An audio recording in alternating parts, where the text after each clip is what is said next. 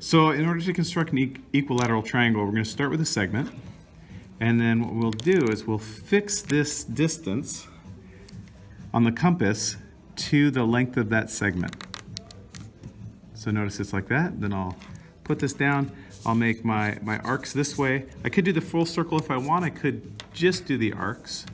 So notice now anything that's here is a radius of the circle. So they're all equidistant. So this distance is the same as any distance here. And I did that from here. And now what I'm going to do is flip it around and make another circle with a center at the other point. And I'm going to line it up as best I can. I know that this is imperfect, but you know, I'm doing what I can.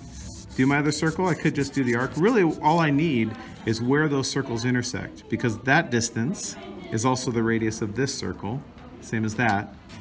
So now if I think about connecting those, boop, boop. Oh, actually, I'm not going to connect those. I'm just going to connect those, and I have an equilateral triangle. And notice I actually didn't even need this bottom part right here. Like if I was being really efficient about it, I'd have my segment. I could arc it up, and there's my point right there. You know, if my arcs were accurate, and I could just go like that.